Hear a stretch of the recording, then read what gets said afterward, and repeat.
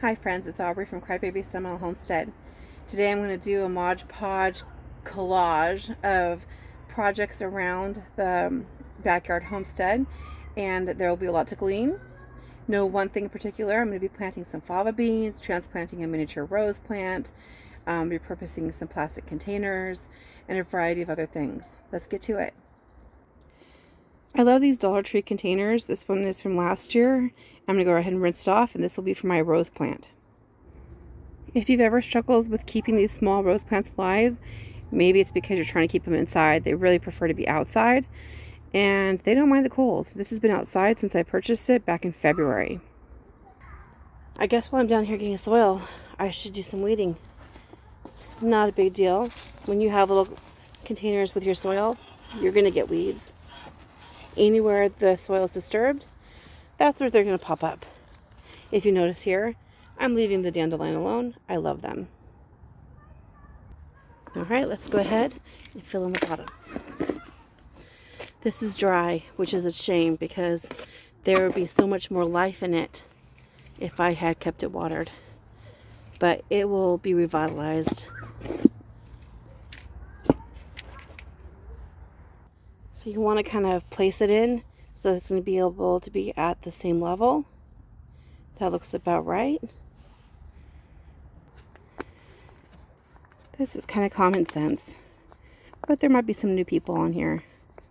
Just kind of wiggle, wiggle, wiggle. All right, so I talked to you guys the other day about nursery tricks. This is 4 plants. I'm going to divide it. See, there's 1, 2, 3, 4.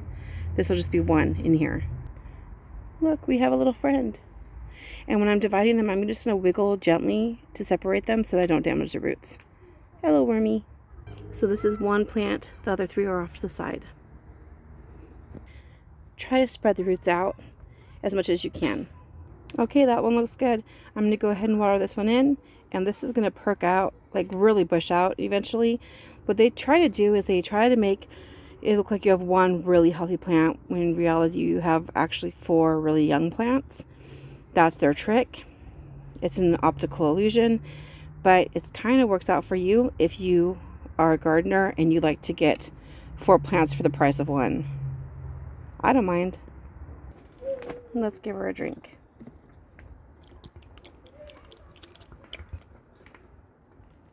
And now I need to go find some more containers for the other 3. Okay. So luckily, I have 4 of these from in the front yard from last year. I had petunias growing in here. My husband got them for free somewhere. And those were annual. They're not growing back. And be careful when you're reusing your soil, because a lot of plants that they say are annual or perennial, like primroses, the ones we have in the front are actually coming back up again. So that saves you money, and I don't want to throw away something that's alive. So that will go on the compost. Got a little bit of weeding to do in these little containers. I'll do that really fast. And I don't know what these are. I don't remember. So I'm going to plant them in one of the containers because I only need 3 more and I have 4. So I'm going to save these off to the side. I'm going to go ahead and plant those right here.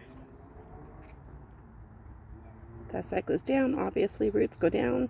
Pointed side goes up. And I'm going to mark this. So I wrote mystery bulbs because I don't remember what those 2 things were.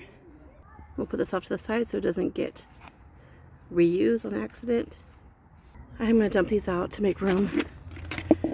Ooh, look at that. Look at our little friend. And we'll go over here where you're safe. There you go. These containers make really good watering cans, so I'm going to go ahead and cut off the label, rinse it out really good. The other day I went to Ross and I found this container, which I'm going to use for some of my supplies. It's not all organized and decked out yet, but I have some of my materials in here. So I'm just trying to get a little bit more organized with these items. So I have some of my labels and markers and pruners. I've got my soldering iron, some scissors, and I've got some little seed packets that I can use. so then I can just grab it and go, and that way I'm not grabbing just one random item at a time, and then hopefully I'll remember to put everything back where it goes. Alright, so this is my little toolkit. And I'm going to grab the scissors because I need to remove that label.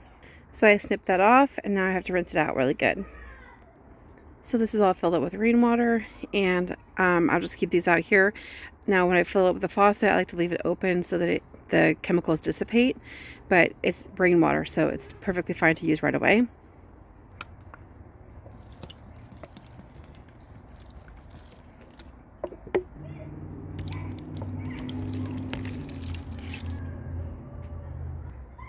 And the other day I told you guys that these little sprouts that are weeds, those are actually lamb's quarters that are edible. Okay, smaller containers like this are good for when you have to reach up. So you have to lift up a really heavy container. So I want to start some fava beans. Now is a good time to start them. You see this weed? It's called bindweed. It's related to morning glory, and what I do with this is I put this on the top shelf of my greenhouse so it'll fry and die.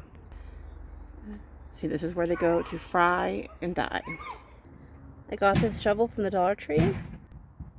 I got these pots and trays from a seed swap for free. And before I plant them, I'm going to go ahead and water the soil because it's pretty dry. Ideally, you don't want to let your soil dry out because it keeps it alive if you keep it well watered. But waste not, want not.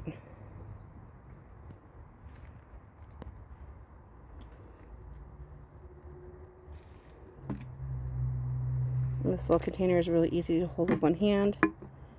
It doesn't have a handle, but it doesn't really need one either. And I'm just going to do one per pot.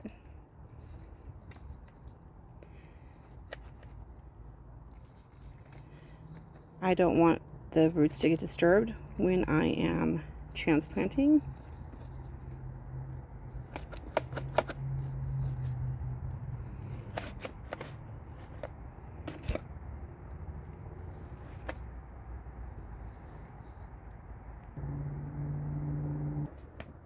This is what the dry fava beans look like when you're about to plant them. And this variety says that the flowers are purple and white. The types I've grown before have been black and white, which is very cool. So we'll see if this is really purple and white.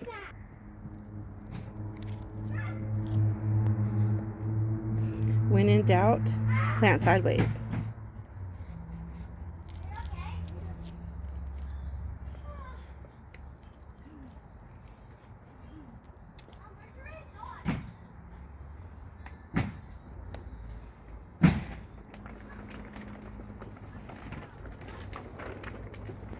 Don't mind the background noise. The children in the neighborhood are playing.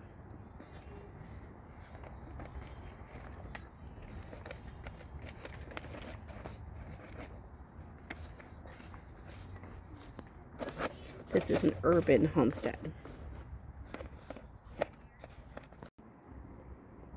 So I marked this fava beans long pod, purple white flowers, Ed Hume seeds on both sides in case it wipes off on one side. And on here it says direct sowing, but I'm not direct sowing because we have dogs and I haven't gated off the area yet. So I'm gonna go ahead and... So as you can see, our bird feeders have run out. I love this little pine cone bird feeders. I'm gonna have to put some more peanut butter and birdseed on there, but I got some of this suet. I'm gonna go ahead and fill this up and the birds will be very happy. The suet's full of fat and protein for the birds. Lots of fat and protein. You look here, this half is broken, but these are like $5 or $6 each, so I'm gonna keep it. When this other side breaks, I'll get rid of it, but this is good for the birds. This gives them some place to kind of stand, perch, whatever. Looks like it's mostly corn in there and some other seeds. And then I'm going to later on put some peanut butter. Make sure it does not have those fake sugars in the peanut butter, otherwise the xylitol, that's horrible, it kills animals. So make sure your peanut butter does not have xylitol. But I'm going to go ahead and put on some regular peanut butter on here with some bird seeds later, and the birds are gonna be so happy. And I just noticed that our cherry tree is starting to bud. Awesome. About every third year, our cherry tree gives us a lot of cherries. And the hoarder in me is going to keep this tray. I'm going to rinse it out really well. But these work really well underneath square-shaped planters because you can put water in here. It's just like a little tray. And I think it's crazy that when you go to buy a tray, it's like $1 for one tray. And this came free, so I'm going to rinse it out. And this will go underneath a square-shaped planter so that they don't dry out. It'll be like a self-watering container. All right, everybody. If you like birds in your garden, attract them. If you don't want birds in your garden, because they will start eating some of your other things, then I guess don't do this. But I love wildlife, and I love it when nature comes to visit me. And I can always like partition off areas that I don't want the birds and wildlife to get to. But this invites them in so that we can see them and they can be part of our ecosystem. So I'm looking around the greenhouse and I'm fairly sure that these little weeds popping up everywhere are lamb's quarters. I'm going to come back later to double check, but I think so. And on the plant app, it came up with sage. I know that's not true, but one of them said possibly quinoa, and that's a relative if it is lamb's quarters. But you can see how some of the true leaves are shaped. They're not fully the way that you normally see them, but they're babies. So I think these are lamb's quarters, which they are growing where I wanted the strawberries to grow. But if they're lamb's quarters, I want them because they are delicious. So we'll let them keep growing. We're going on a hunt, on a mealybug hunt. Let's see what we can find.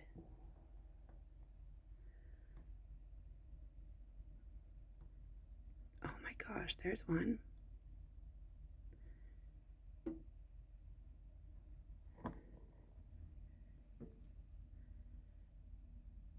There's one.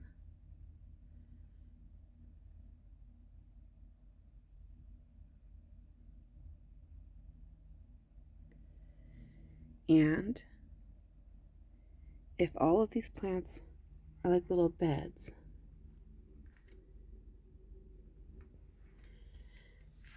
then the Cuban Oregano is like the Sealy Posturpedic, because they love this plant. And they're really hard to remove without breaking it. See, there's Mealybug. It looks soft, like a little teddy bear, but it's about to die. It suddenly got really dark just now. Those guys are going bye-bye. They're going to be washed down the drain because I am giving this plant an actual shower.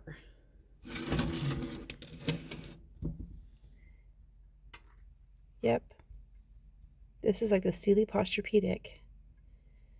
They're like, oh, it's so soft and comfy here, and it even smells like Febreze. Look at those. It's like a whole family. Look at that. Mealybugs. And I'm just going to squish them and rinse them down the sink. That's what you should do too. A little bit of soapy water works as well. But squish, squish, squish, squish. They are so soft-bodied. They're easy to get rid of, but they just want to keep popping back up. And this is their favorite plant now because it is soft. And they seem to have figured out that it's hard for me to get rid of them because when I touch it, the leaves fall off, right? So they figured out that I'm being very careful with this plant. Yep, yuck. Time for a shower. It's nice that the plant's hanging over the side. That way I can wash its hair without getting it completely saturated in the soil. Just rinsing, rinsing, rinsing. This plant's going to camp out in the sink until I'm satisfied that I've gotten rid of all or most of the mealybugs. Hey girl, I'll hold your hair for you. There we go. Rinse it off. Rinse, lather, repeat. Be gone. These guys just suck the chlorophyll out of the leaves, which is very, very bad. Since we don't have predators inside that much anyway, we have to be the predator. But eating them is optional though. Yeah, I'm joking. Don't eat them. It's gross. Rinse, rinse, rinse, rinse. Rinse, rinse, rinse, rinse, rinse. They really touch themselves underneath the leaves. Even though there's a lot of them, we haven't done a lot of damage yet. So, I'm getting to them in time. Get rid of those mealybugs. Just because your plant looks healthy doesn't mean it's not infested with something. So, make sure that you turn it over, look underneath, and you can also use a spray bottle. I'm going to put it on this more direct. That knocks them off really good. If I knock it off, it's going into the soil. So I'm going to have to keep doing this until I kill them. It's spring break, y'all. No one's here.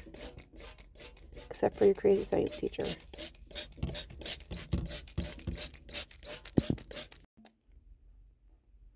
My students are going to be so surprised when they come back from spring break. I just removed these acorns, these little baby oak trees, from the refrigerator.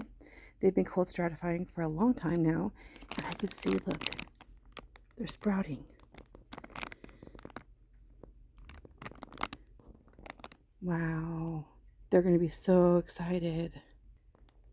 I flipped it over so you can see the back. Look at the roots. Oh, wow.